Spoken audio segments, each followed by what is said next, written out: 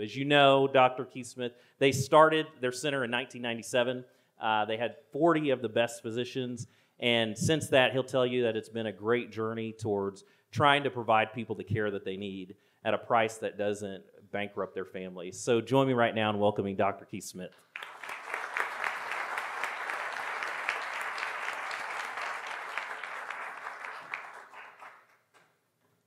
Welcome. It's about twice as big as it was last year. How many were here last year? Look at all the new faces. Very good. Well, welcome to the Free Market Medical Association. I have the distinct pleasure and honor of opening this, and I plan to set the tone in a way that those who should be at an American Hospital Association or AMA meeting will know to adjourn early.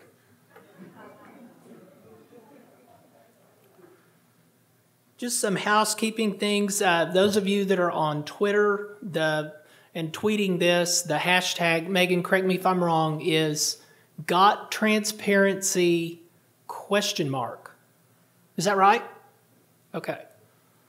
I couldn't believe the number of tweets that came out of this last year. So, last year we waited until the end of the meeting to thank the people who are responsible for this. Obviously, Jay and Charlie and I are the Free Market Medical Association along with all of you as members, but the ability to actually gather like this is due to the hard work of some people that might actually remain unnamed, but I'm going to name them, and we're going to do it now instead of at the end. We may do it also at the end. Jonathan Small, thank you for hosting very much. Ben West is in the back. Everything you see that is anything to do with lighting, sound, video, that's Ben. Ben, stand up.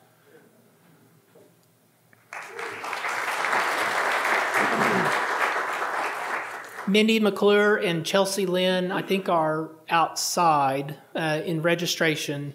And then the team leader, the one that's kept us all together and has really made this happen, is Megan. Megan, wave to us, Megan. Thank you. Some more housekeeping. If you have questions, please go to the 3 microphones. Do not ask them from your chairs. Otherwise, they'll be lost and we won't know, or the speaker will have to repeat the question. But there's one here, there's one in the middle, and then there's one over by the mirror there. I normally start these talks out by saying I shouldn't be here, because all we've really done at the Surgery Center of Oklahoma is say, here's what we do and here's how much it is. And I get criticized for saying that's how simple it was, but the hardest thing was making it simple. The hardest thing was saying, here's what we do and here's how much it is. That's what every other industry does. So that what we've done has been a novelty is truly an indication of how sick and messed up things are, that other people deride even the concept of here's what I do and here's how much it is.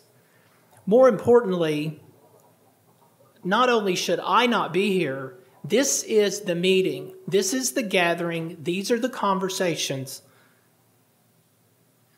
that are not supposed to happen.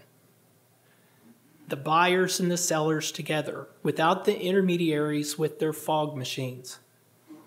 My friend Tom Bartlett talks about the broker method FUD, fear, uncertainty, and doubt. And it's basically fog machines that keep people from wrapping their minds around this concept of here is what I do and here's how much it is.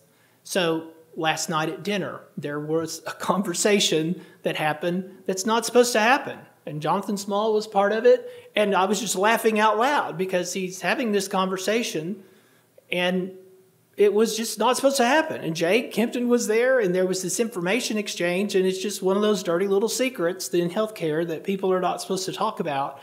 And I've already seen it this morning. I've already seen people connect with people who they want to connect with. So I shouldn't be here, really, but this is really a nightmare for the cartel. This is not what they want. This is really a disaster, and thank you all for being here.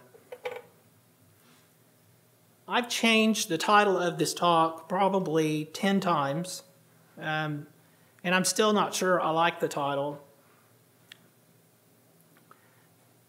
It really is redundant. Free markets give you better outcomes and faster access. I could have called it hooray for the tinfoil hats, because that's what we are, right? We met a year ago and we was talking about free markets and healthcare, and that free markets actually apply to healthcare. And I'm reminded of Gandhi's saying, in India, he said, first they ignored us, then they laughed at us, then they fought us, then we won. And that's this concept. A lot of people don't believe in free markets at all. But those who do believe in free markets, many of them believe that they do not apply to healthcare. And we all know that's true, but you darn sure sound like a tinfoil hat in the very recent past if you made this claim. So everyone in here, if I'd thought ahead, I would have had tinfoil hats at all the tables, because you're all part of that crowd now.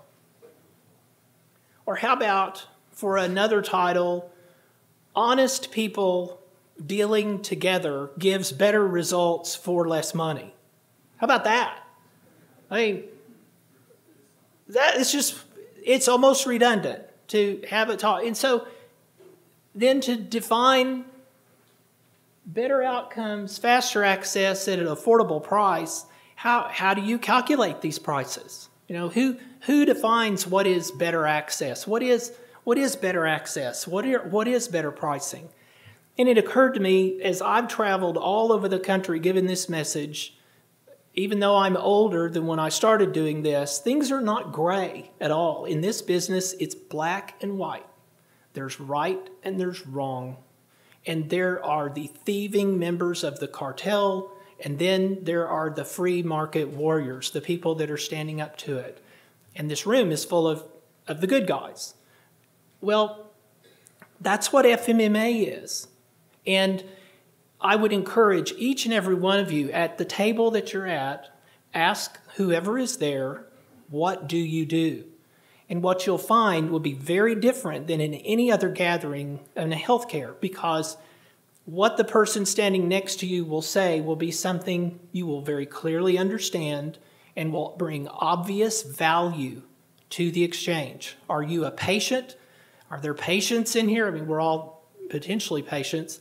If you are participating in the free market healthcare system, then you are a part of a mutually beneficial exchange if you're dealing with someone who's been honest about their pricing. If you're a physician or you represent a facility that's providing pricing, you are part of the mutually beneficial exchange in the free market in healthcare. Are you a facilitator? Are you an intermediary that helps that exchange? The people in this room that fulfill that function, I would encourage any of you who don't completely understand that role to ask them. My friend Jay Kempton tonight in his remarks, who is the master, I believe, of putting in layman's terms, what is self-funding? How does that work? You're in for a treat tonight. I have inside information on his speech, and I've seen it, and it's going to be awesome. But the question in healthcare, what do you do? If you went to an American Hospital Association meeting or a meeting where there were just a bunch of carriers, and you ask, well, what do you do? Or you go to the vendors at any one of these meetings, and what do you do? The answer you would get would just be very confusing. You couldn't really figure out, what do they do? I mean, how do they bring value ultimately? And that is what the Free Market Medical Association in this gathering is about. It's about the players that bring value, the buyers, the sellers, and those who help it along. I think about a bridge, a treacherous bridge, and there are trolls underneath, and there are guides standing, waiting. And without the guides, you're probably not going to make it to the other side alive. And the facilitators are the ones who say, take my arm and I will help you get to the other side. The trolls are the toll takers. They're the toll seekers. They bring no value. It's all coercive. It's all leveraged. If you don't pay the troll, he will eat you and you will never make it to the other side. That is how I view the members of the Free Market Medical Association. You're either a patient traveling, you're a provider that is actually providing the service, which can be kind of a treacherous journey. you're a facilitator, a guide that helps this journey, or you're a troll. And there are a lot of trolls in healthcare. And I've talked about them at length, and we're not going to dwell on the trolls, but there are a lot of trolls. The way to find out who they are is to ask them, what do you do? And if you cannot clearly understand what they do and how it brings value, they are going to eat you, or they're going to eat some part of you. So what are better outcomes? We're talking about finance. We're talking about money. I was given this at lunch. This comes from the folks at HealthSmart. This is a study they've done that shows, I can share this, can I? This shows the savings that one client, Oklahoma County, experienced in 1 year. I'll go back over this because this is incredible. 127 surgeries. Savings, $2.4 million to their health plan. And 1,100 lives, is that about right? 1,100 lives. Now, I learned at lunch that actually $2.4 million in savings for a health plan that actually is not the right number, because it doesn't include what the patients and the employees of Oklahoma County did not spend. It does not include their out-of-pocket. And it's about $500,000, isn't it? That's the last figure that I saw. In December, Dr. Lanti and I, December's a busy month at the surgery center, but when we would talk to patients who were clients of or employees of Oklahoma County, or they were employees of Bank First, or they were part of or just an individual that found us on the internet, and they came and they paid for the surgery, and they said, we're having a Christmas this year because of this pricing. I mean, they were spared bankruptcy, and not only that, but they actually were able to have a Christmas. And so the savings, the out-of-pocket savings to the employees was remarkable. But again, there are trolls out there. There are people out there that would say, no, that savings is not real. That's not real. You're using wrong numbers. You're faking and baking the numbers, and it's not real. And they're whispering in the ears of the employees and of the employers and of the third-party administrators and of the people in the human resources saying, you know, those numbers are not right. If you really look at the discounts that we can achieve for you, then those numbers really are not. Those savings are false. When it became very clear that that was a lie that the carriers were telling, their next attempt, the next troll attempt, was to say, well, the utilization is off the charts because the patients maybe don't have any out-of-pocket from these self-funded companies, and the physicians are being paid 100% of their fee, and so obviously being overutilized. So you're saying I saved all this money on a rotator cuff repair that likely shouldn't have even been done.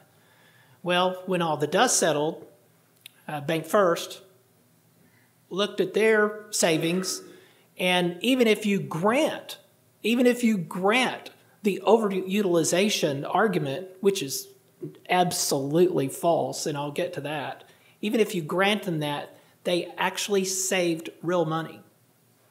So their overall health spend went down, and it looks even worse if you say their overall health spend went down in the face of overutilization. So the trolls are really running out of bullets. And here in Oklahoma City, here in Oklahoma, in this area, this movement is really shaking up the bad guys. It is truly shaking up the market.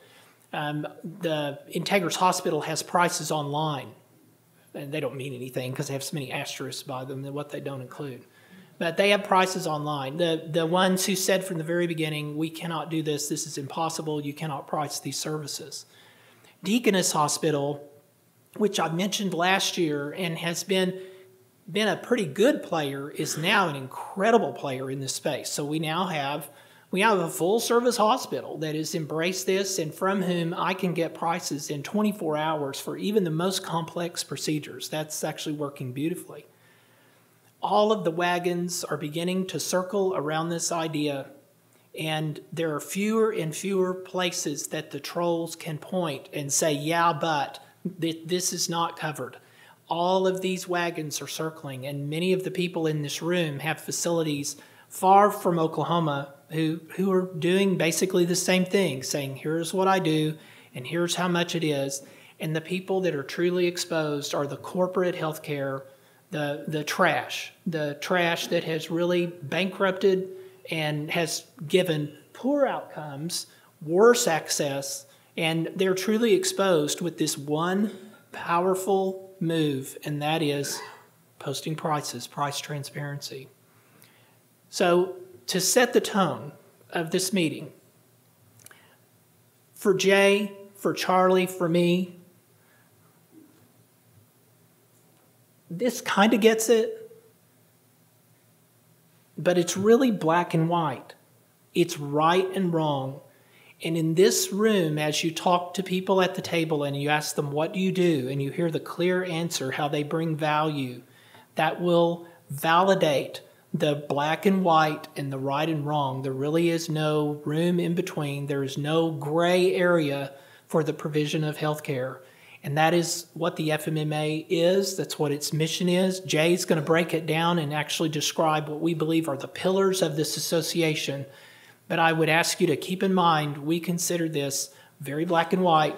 It's right and wrong. And that is why we have seen better outcomes, faster access, and it's why everyone is a winner in this movement, except the bad guys. Thank you for coming. I probably finished a little early, and if you have any questions at all, I'll take them. Otherwise, we'll move on. Thanks again.